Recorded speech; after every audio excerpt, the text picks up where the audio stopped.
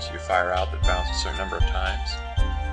The enemies are nothing more than balls that bounce off various sections of the wall. See if I made it onto the global list. Submitting, connecting, it connected, the score is submitted, retrieving the results.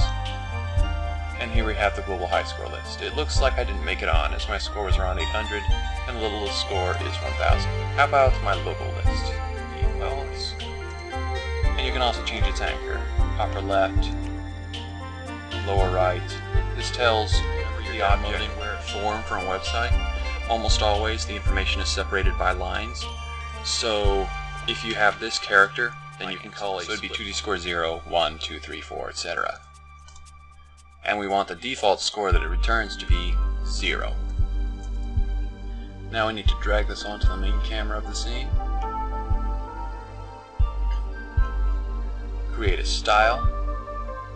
Let's use copper plate. Actually, copper plate small because it's 0.5, so width times 0.5. Save that. Go to Unity, hit play. There we go. The name, the score. And you have a very basic high score table.